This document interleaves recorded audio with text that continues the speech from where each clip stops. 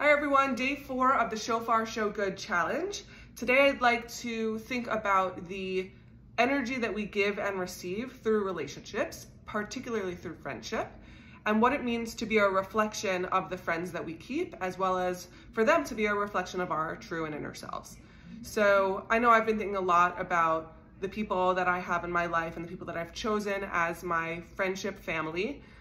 The friendships that I've rekindled over the past year, as well as the new friendships, and some of the people that I've kind of let go and recognized that the friendship may have run its course or that we're in different places. We've grown up and moved on, and that's totally fine.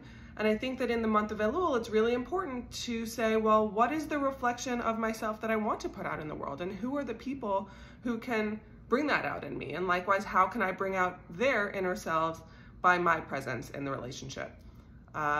So love or express the love to your friends that you have for them, thank them, and try embracing new friends too. It's really exciting to see how people that we bring in today reflect the people that we are today, not necessarily the people that we were 20 years ago.